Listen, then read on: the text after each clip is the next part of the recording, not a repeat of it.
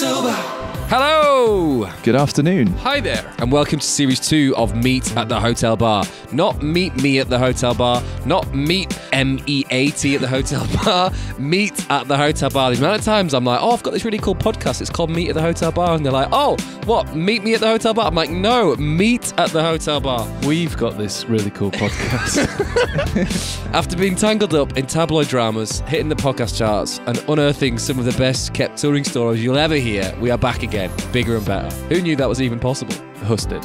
Well, if you're new here, we are Freddie, JC and Huss from the band Flawes, a three-piece indie pop band from London via Huddersfield. Since we started touring and travelling the globe, we realised that there are so many funny things that happen on and off stage, and so many stories that never get shared with the rest of the world. They just stay in the dressing rooms and tour buses of the bands and artists you love. Until now! In this podcast, we are lifting the lid on life on the road, and where better to meet up and tell those touring tales than a place every touring musician knows well. The trusty, crusty, rusty, busty Hotel Bar. All right. Nice. You covered all the bases there. We can't I don't think there's another Usty. We need to get on rhymes. Husty, the Husty Hotel Bar. Boom. In today's episode, we met up with the multi-talented fountain of musical knowledge and living legend, Andy Burrows from Razorlight. Due to a last-minute change of schedule. Due to a last-minute change of scheduling, we ended up recording the episode in his dressing room instead of the usual hotel bar. Don't tell anyone. Meet at the dressing room. Yeah, nice. I like that. That was totally not planned at all. That was just like off the cuff. I love that. Just really. did, yeah. I've been working on that off the cuff. Right, Andy is best known, probably, as being the drummer for indie sensations Razorlight, a band who have sold upwards of 4 million albums, sold out arena tours, and headlined festivals across the world. The band's single, America, That was nice. went to #1 here in the UK and was actually written by Andy himself. Outside of Razorlight, Andy has also achieved success as a solo artist, soundtrack composer, actor, and was even a founding member of Ricky Gervais's infamous Foregone Conclusion. Stay tuned to hear stories of reusable wet wipes, what it's like to be in a band with David Brent, being victims of an accidental assassination attempt, that was hard to say, while returning home from a show in Russia, and how to deal with a drunk bassist who refuses to play anything other than Come As You Are by Nirvana, whilst playing the main stage at the Isle of Wight Festival. This is Andy from Razorlight coming up on Meet at the Hotel Bar. Cool, we're off. Snazzy looking machine. It's a very snazzy. It's actually, we don't have the visual aid, but the listeners will be able to hear what just happened then. Oh yeah, it's got like pre-recorded jingles in it. Oh, fantastic. Studio Oh my god, it's unbelievably But snazzy. it's kind of like jingle roulette. We never know what jingle it's We don't know which one we're going to hit. Oh wow. I mean, and I don't know what you're doing. so It could be playing Andy is a wanker. Andy is a wanker. there's a lot of work gone into the Yeah, pre. yeah. The schmuck agreed. So, welcome, Andy Burrows. Thank you for joining us on this episode. It's a pleasure. It's a pleasure to be here. Yeah. So, as we were saying before, like this podcast is all about like touring and stories on the road. Let's go straight in. Jump straight in. So, first question, as always, what would you like to drink?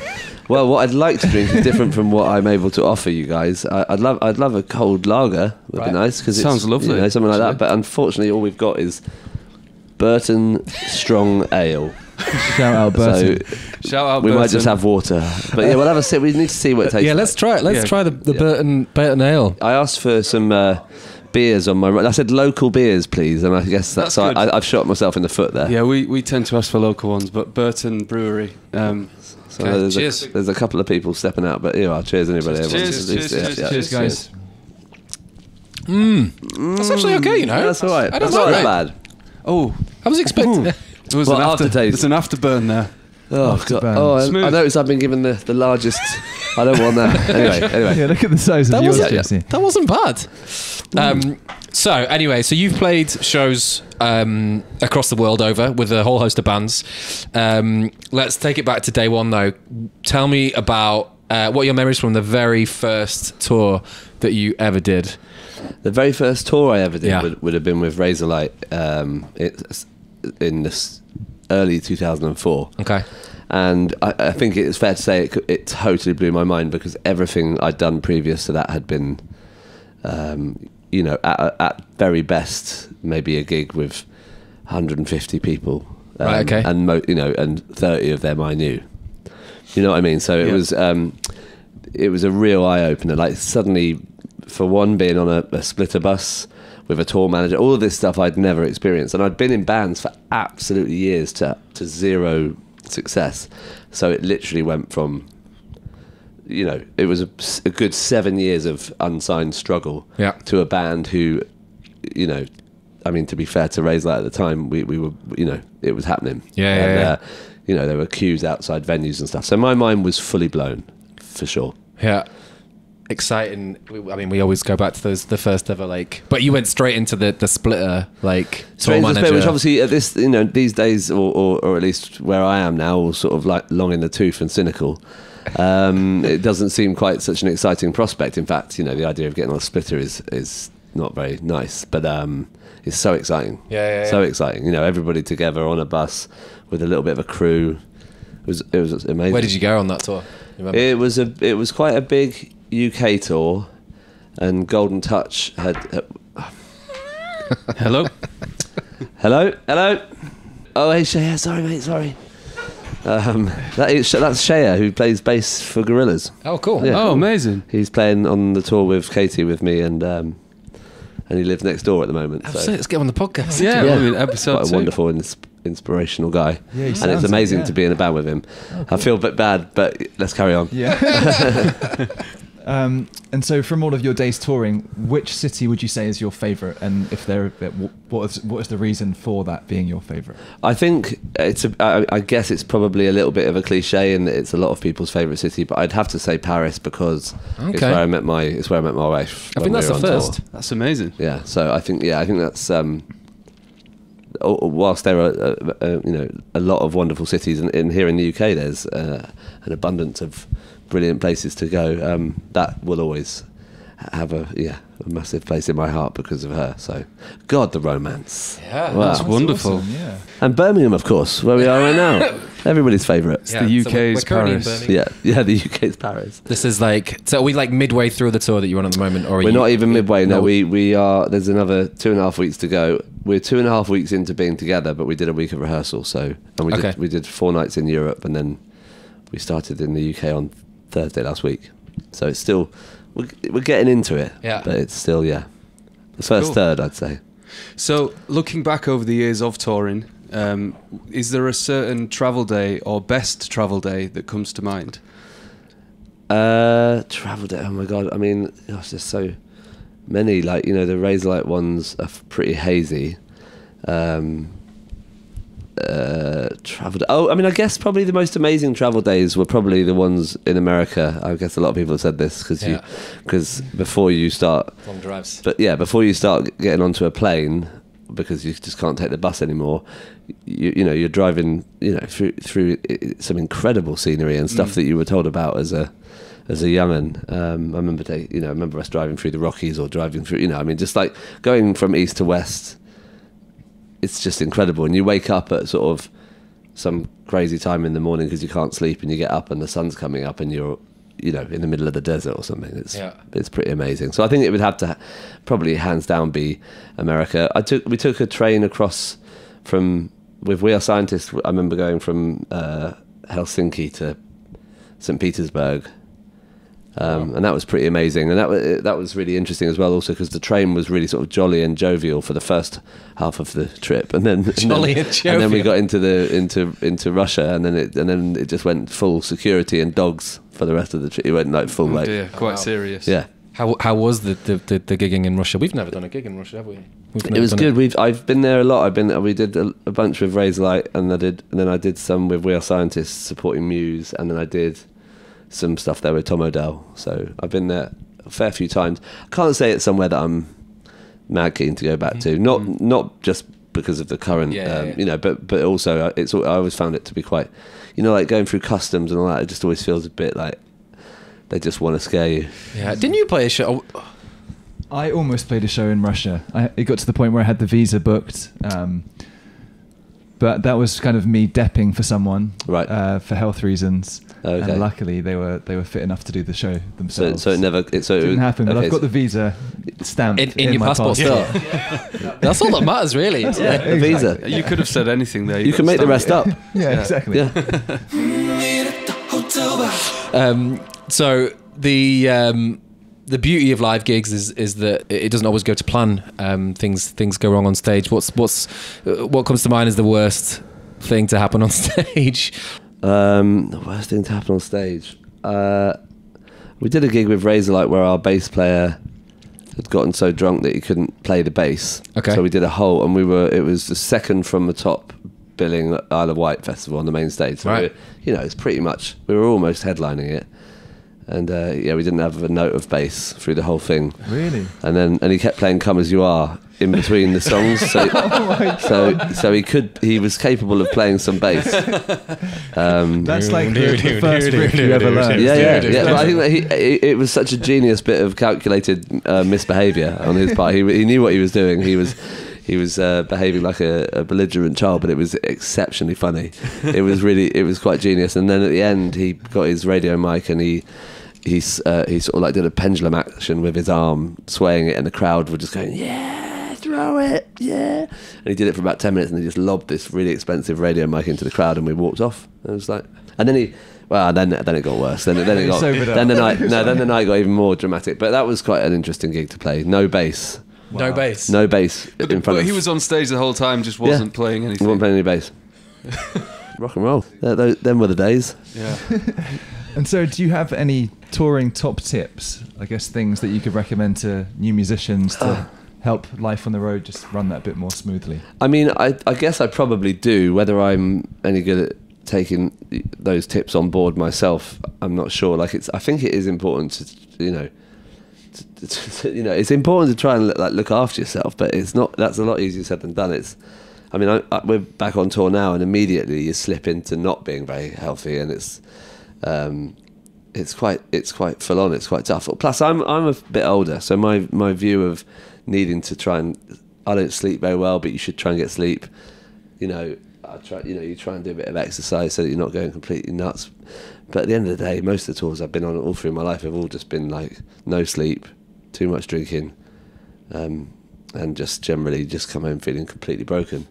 Yeah. Wet wipes, that's a good bit of advice. Take wet wipes just in case. Well, it's just a permanent on the move shower in case you're waiting for the bus to. Also, the thing is for me, I get up so early, so if the bus is outside a venue, I can't get in. So you need it, wet wipes is like your immediate. Yeah, just get your wet wipes. Give yourself a quick rub down. That's not a bad. We've never had that one before. I always thought wet wipes when I was a teenager and I used to go to festivals. I was like, wet wipes aren't really the thing anymore, though, are they? They're not very. You're not supposed to. Eco-friendly. Although, they're not very. Okay, let's just sack off wet wipes. Eco-friendly. Yeah, get some. Okay, so my advice is eco-friendly wet wipes. Yeah. Is that a thing? Yeah, I think they're made out of like bamboo fibre. Yeah. So you can flush them. Yeah. What about reusable ones? Can you? Ooh, that doesn't make sense, does it? I wouldn't reuse a wet wipe. Well, yeah. It's all about the reusable nappies. Am I right? Well, you're gearing up to dad go. jokes. Yeah. Too early. Dad joke. It's not even a joke. Like people do that. Reusable nappies. Reusable nappies. Someone was need to look trying into to that. I don't sell them the understand. other day. No, it's like a nappy, but you basically wipe all the shit out and then Put them in the wash. put them in the wash. Yeah. That's for the next podcast. Yeah. The baby podcast. So over the years touring, you must have had a lot of riders showing up to venues. What is the most outrageous thing you've ever put on a rider? I've got to be honest. I don't think I've ever had anything to do. I was asked to do. Burton ale. Yeah, see a I'm Scotch not very egg. good at the rider requests. I mean, this rider I've got now is ridiculous. Basically, because I didn't want to be a burden on the. I knew that this tour, everyone's trying to work hard, and so I sort of said, I'll be alright with a bit of. I'll have some carrots and hummus. And if you say carrots and hummus and local beer, what you end up with, you realise you should have written a lot more.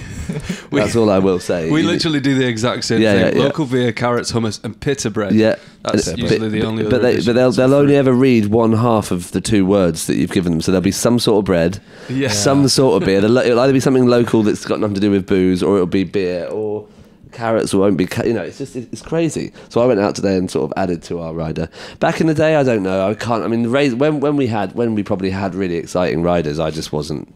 I wasn't aware of what was happening anyway. So I don't really know what we did. I know we had everything we ever wanted always. That's good. I remember that's a good rider. Yeah.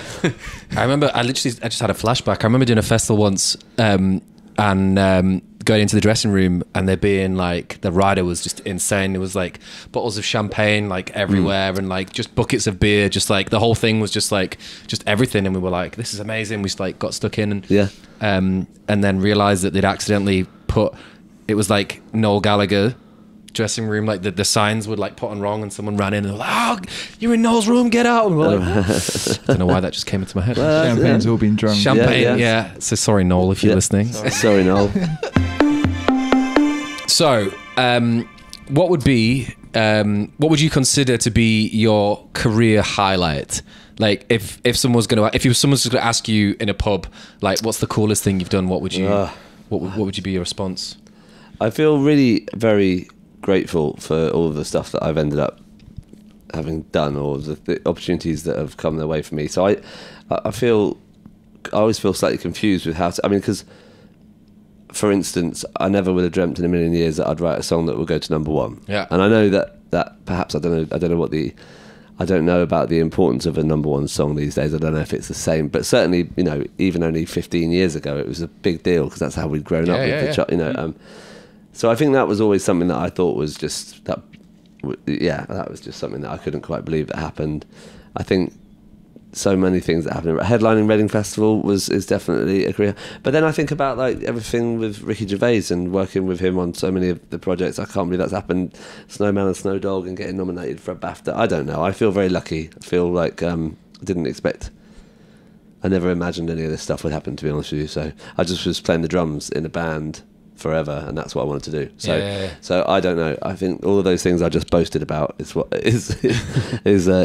the things that I feel immensely proud of. But then there's loads of other, it's sort of the fact that I've ended up doing a bunch of albums on my own.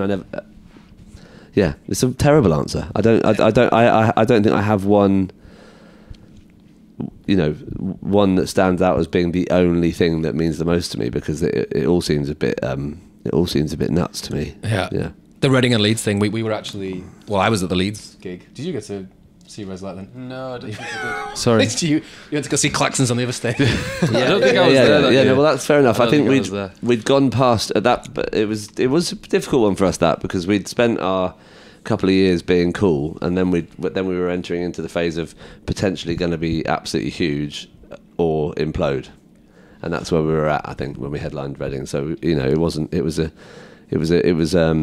a controversial choice on the part of Reading, I think, to have us headline, as there often are. There are bands that do it and people are like, oh, they shouldn't be headlining, they're crap.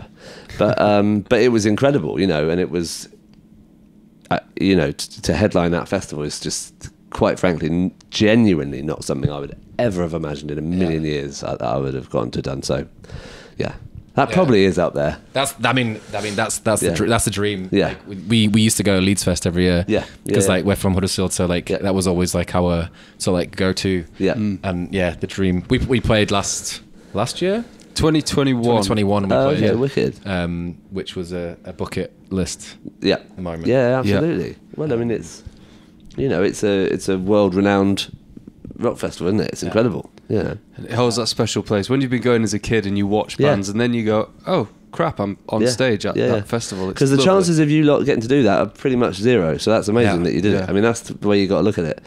The amount of people that would want to do what you did, Exactly. Yeah. That's it. And also, we did a bit of looking up, and we saw, basically read your Wikipedia, and saw you've supported a bunch of like ridiculous artists, like from like Rolling Stones and The Who and Queen, how were those I mean, shows? that was fine. I mean, it's just it's great. It was amazing to play alongside and meet those people, but at the same time, you just go there and don't really see anybody, and you go and play and then get off, and it's still a support. I mean, it was nuts. It's funny, I know what you mean. On the Razorlight Wikipedia, it always seems to feature really heavily that we supported somebody somewhere, and you're like, oh, but what about like headlining? I don't know, but I can't really. I mean, God, those years were full on hurricane. You know what I mean? They were like they were bananas. It just seemed like crazy stuff happened every single day, every week, every month, every year for a good 5 years. It was just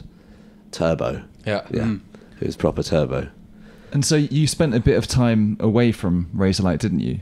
Yes, And 12 years. Yeah. And how did that, like, how does touring now compare to the days back then? Like, is there Well, is it a very, different yeah, very atmosphere? different. I mean, Razorlight was, you know, it was really, it was very the touring. We were pampered. I think it's probably the best way of. You know, I think relationships within the band were never wonderful, and so I think it was important that everything else felt great. Mm-hmm. So the hotels were always lovely, the travel was always very comfortable. It was, you know, so everything I've done post that has been part of shit. You know, in there it's all been travel lodges. Yeah. So it's been a lot to get used to. No, I don't mean that. I suppose what I'm trying to say is since Razorlight, it's been very varied. I've done lots of different things. Everything I've done on my own. If I ever go and tour any of my own records, we're all squished into a splitter and we're sharing rooms and we're doing that. You know, I spent a long time. I'd spent a few years touring with Tom O'Dell, and that was wonderful. And you know, he does very well around the world. And this tour with Katie's great. You know, but I suppose what I was trying to say is that we were spoilt with Razorlight. You know, I think my intro into being a professional musician was particularly high end. Yeah. We got off that splitter bus. You know, I was talking about that first tour. Yeah. We got off that splitter bus pronto. It was only about 3 months later that was it. We never went back to a splitter. So, but I've been back to a splitter, very much so. Yeah. I think it's good to go back to a splitter. We love splitters. That's good. I think it's good to I also do think genuinely it's very healthy to I feel very grateful for having gone back and gone up and down and up and down and up and down constantly, because it's like it does. I know it's like a very predictable thing to say, but it is quite a grounding thing, because in an otherwise quite ludicrous occupation. Yeah. I think it also reaffirms why you do it as well. Yeah, of course. Going out every night and playing your instrument, which you love doing. Yeah, of course, yeah. Just sitting on a splitter bus for 3 hours isn't going to stop you doing that. I mean, it's it's nice. It's humbling. Absolutely. Yeah. You're very right. Very cool. Here's to the splitter bus. Yes. Amen. And yeah, Amen. Cheers. Cheers. To all the Mercedes sprinters out there. We love you. Oh yeah. Okay, so on to my personal favourite section of the podcast. This is the beef section. So you want to press a random jingle just to see? The beef section. So this is the section where you get to. We should do that. We should add. We should make little the beef sec beef. We'll put it in afterwards. Don't worry. This is the section where you get to air any beef that you may have had with any artists across the world, on Twitter, backstage, in dressing rooms, on stage, or just if there's been any interesting beef that's happened. Well, I don't think I'm not particularly beefy. I think I've always got. I don't really feel like there's many people have fun. I think sadly the most beefsome it's ever gotten is with Johnny in the band in Razorlight. I don't think I've ever fallen out with anybody out. You know, that's good. That's the way to be. That is a good trick. I don't think so. It's a trick question, basically. Oh, is it? Oh, okay. Yeah. Well, there we go. If you said anything, I'd be like, "What an awful human." Yeah, no, I don't think I have. I don't think I've got. I'm pretty sure I haven't got any meaningful beef. This could be your chance to create some beef. Oh gosh, I'm not. I'm way too diplomatic. No, I'm joking. Yeah, would be fun. It would be fun to spend a day just being an arsehole. Yeah. Just get it all out. Just get it all out. Yeah. You have to ride on a splitter van first, just to get really angry. Just get really mad and then just go for it. Let loose, yeah. Get a few Burtons down. Yeah. Yeah. Brilliant. Okay. Well, this leads us nicely into the quick fire round. So basically, it's the first thing that comes to mind. So when if we were to say cats, you would say dogs. Dogs, yeah. And you can either just say one. You can either go with a one-word answer, or you can go with an explanation. A huge anecdote. Exactly, a huge anecdote. Yeah. So first question, number one: when we say foregone conclusion, you say best band in the world. Does it have to be longer than that? I mean, you can. No, I mean, I full conclusion. I mean, what it's incredible. To be in a band with David Brent. Yeah, it's iconic. You know, it's just the best thing ever. I couldn't believe it when that started to kick off. What was my name? Andy Burford. Andy Burford. I remember Ricky trying to think of something different for my name, and I was like, "Come on, dude, you've changed like 4 letters." Did you do that for all of the band? Stu, my man who's here with me tonight, he's Stu Monkford. Okay. Who's the only one who's linked to somebody in the office, I think. He's supposed to be like the nephew of Mammogram. Oh, okay. Oh, that's cool. I get confused, and then the other 2 were made up too. But it was basically my band that I had at the time. I was on tour doing my solo stuff, right. And it was my band. And then he called up, and I was like, "Well, we'll just invert the band, and I'll jump on the drums." And we became Foregone Conclusion. It was so good. And was that his name? Foregone Conclusion. Yeah, that's in the office when they're doing Free Love Freeway. Oh When yeah. they're all sat in the circle. Okay. I think he's talking about his band, and that was. He says, "Oh, I used to be in a band, Foregone Conclusion." You know? Yeah. Yeah, so it genuinely is the stuff of Office legend. Yeah, absolutely. Yeah, it's nuts, isn't it? It's bonkers. Yeah, I'm hoping we play again. Actually, he did say he said he'd like to do one more gig before he dies. So I think there must be a chance. And how are the gigs playing? They're awesome. They're really really good. The real gigs, not Yeah, from the the real film. gigs. Yeah, They're brilliant. Yeah, they're a lot of fun. I didn't It's know weird. they happened actually. That's Yeah, so cool. yeah, we did before the film. The film came out in 2016, and the 2 years before that, we spent just doing random gigs. We did a few little tours. I say tours; they're like he would only do it'd be like 3 really posh dates, really lovely theatres. But they were wicked. They're brilliant. He's been we do sometimes talk about doing like an afternoon slot at Glastonbury or Latitude or something. That'd be amazing. That would go down. That'd be amazing. So well. Yeah. I keep The legend trying to- slot. Well, you need to big it up. I mean, I think he gets excited and then he pours cold water. It should be on like an unannounced thing. yeah, Like he just comes on. David Brent just walks Yeah. on stage. Yeah, That would go viral. Like people would love that. I'll keep trying to persuade him. When we say America, I'd probably say Razorlight, wouldn't I? Probably, I guess. America, the country, is obviously is a wonderment to us all. Mm-hmm. I lived there for a couple of years. I lived in New York for a couple of years. It's great. But I think if someone says American, I think they've heard our song. Yeah. Which is an incredibly arrogant thing to react. But I must be thinking that every day, like America. What? I think it's just been quite a big thing in my life. You know? Yeah. I don't know if I think about. I don't know what. I don't really know what I'm talking about. America is, the land of the free. That's what I think when you say America. Okay, when we say Alexander Litvinenko. Well, I say. Well, I know why you've been on our Wikipedia. The Wikipedia You've been on is Wikipedia. coming up You've strong. been on Fake Wikipedia. news. So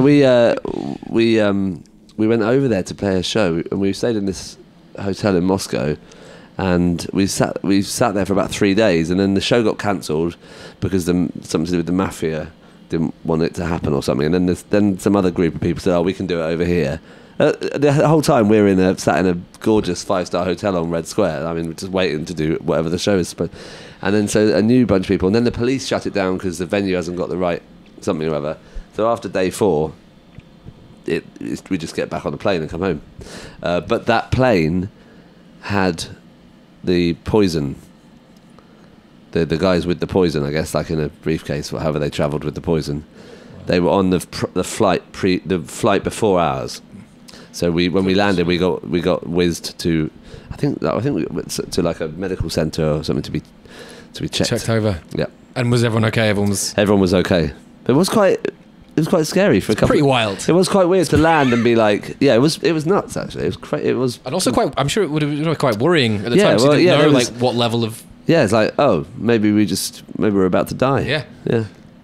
Which would have been an abrupt end to a. Yeah. Pretty Yeah. dark Yeah. And I'll go with the golden tour. Yeah. On stage. Yeah. Okay, so when we say Johnny Burrell, you say. I think Can be a one-word answer. we can also beep and edit things out as well. I think he's all sorts of things go through my head. Incredible. This is why it's good to have a visual. Incredible.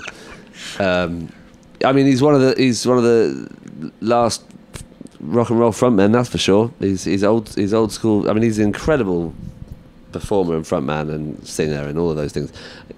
personally, when someone says Johnny Brell, all sorts of things go on in my head. We've had a very intense and complicated time together. So yeah, my when someone says his name, I get a slight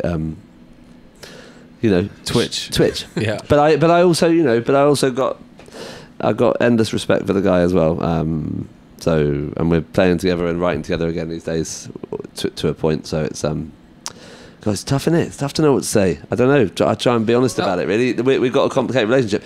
He's wonderful. He's great. He's a superstar, but he's complicated. That's great. That's a good roundup of the answer. Yep. When we say Mercury Records, I guess that was our record label. So I guess Mercury Records, again, a little bit like with America, which is completely arrogant and ridiculous because loads of people have been signed to Mercury Records, but immediately flashes up is like Richard O'Donovan, our A&R guy, and I don't know, offices somewhere in Kensington and being like wined and dined for a few years, thinking you're the dog's bollocks and the next big thing. Mercury Records, that's what makes me think of.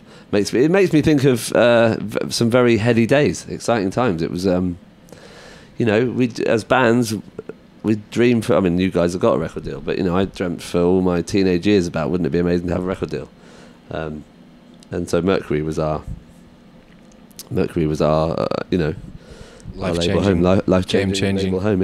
yeah. Okay, so finally, when we say Andy Burrows, you say. Oh God, We're getting deep. what do we say? I don't know. Like massive tangled mess of a human being. Andy Burrows. I don't know. What does anyone else say? What does anyone else say about themselves? Do they say things confidently about themselves? It always catches people off guard. Yeah, they're not ready for it.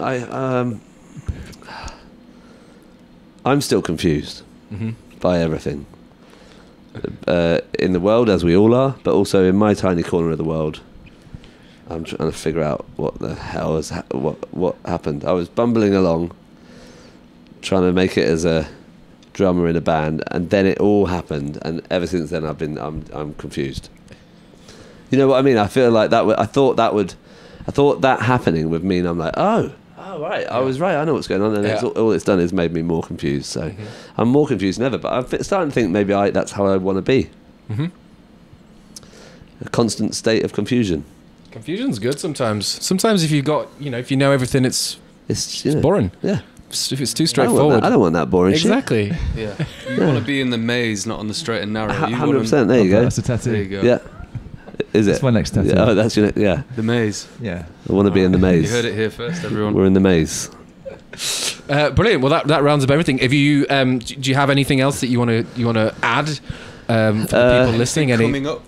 Any? Well, this tour is happening with Katie at the moment, and Shea, who you just saw, and then it's a week off, and then we go straight into the Razorlight tour, which I'm really excited about, and then some festivals, and then I got a bunch of other stuff going on, but it's always a bit scary to talk about things that might be happening because it's like you just don't want to jinx anything. I mean, I'm even going to do that, and who knows? That's probably not even wood. Yeah, I don't think it is.